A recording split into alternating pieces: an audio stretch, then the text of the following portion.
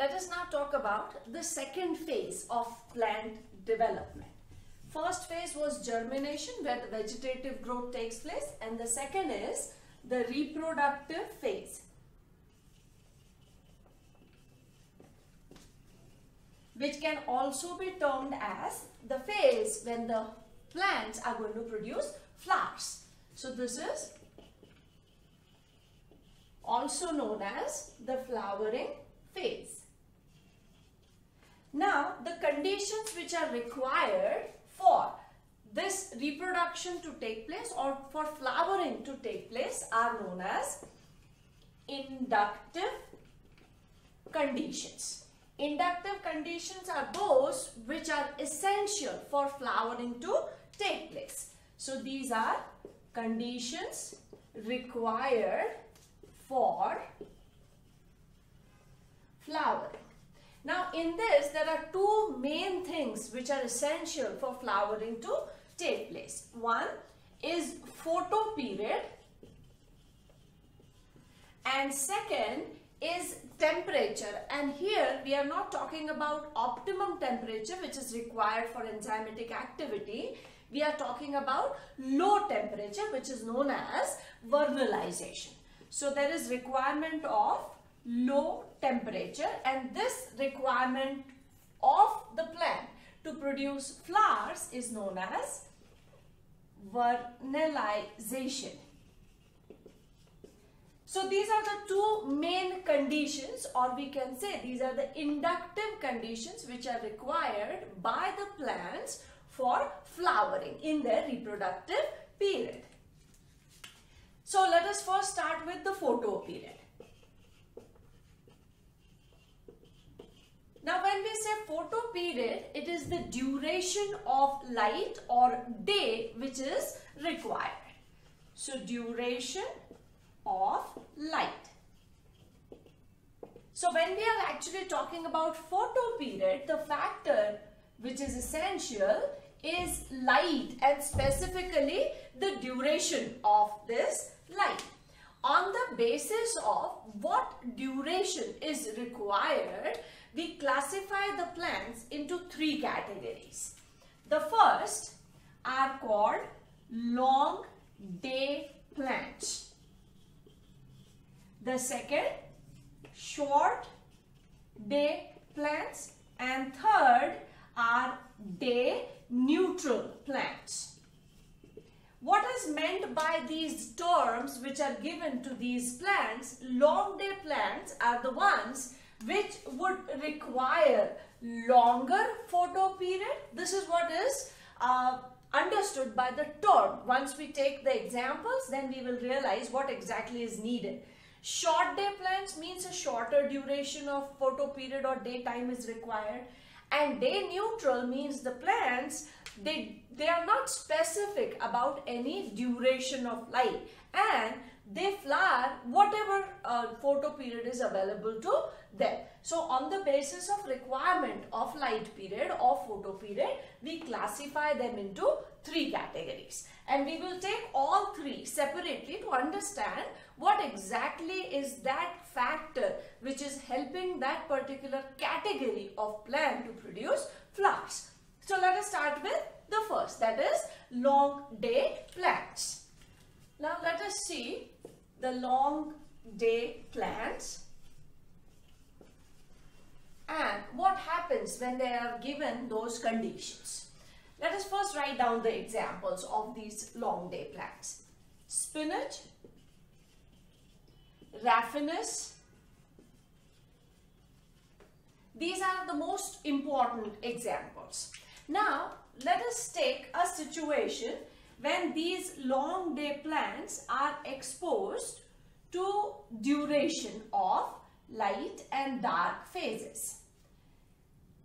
We are talking of long day plant. So this highlighted portion is the night, and this other portion is the day duration. So from this, it is clearly visible that we are giving a longer photoperiod to the plant and a shorter night period. Now in this situation, the long day plant should flower, and the flowering is seen. In experimental conditions, if we perform few changes, then let us see what exactly happens in this case. Suppose we reverse the situation. Short day is given and a long night period is given, which doesn't fit into this name which has been given to the plant. This plant produces flowers when the day duration is long. In this situation, obviously there would be no flowering. Flowering would take place and here there is no flowering. If we perform one more experimental situation or provide some experimental situation to the plant, give it a short day and interrupt the night period with a zone of light. So suppose here there is a little half an hour duration when the plant is exposed to light. That means we have broken this long night period into two short dark phases and there is an interruption of light. In this situation also there is no flowering.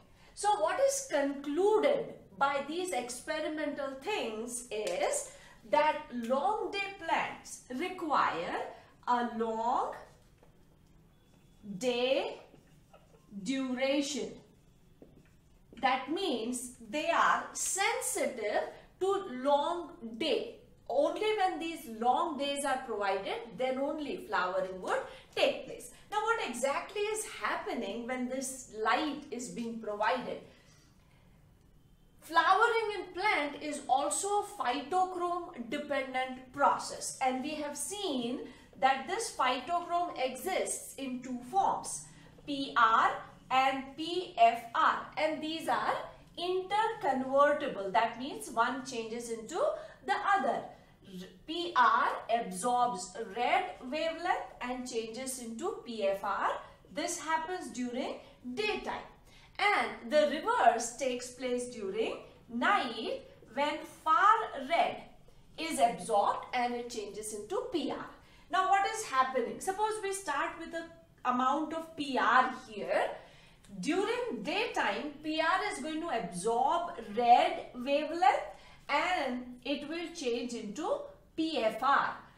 That means if duration of day is long, more quantity of PFR would get accumulated and short night period or dark period would change little amount of PFR into PR.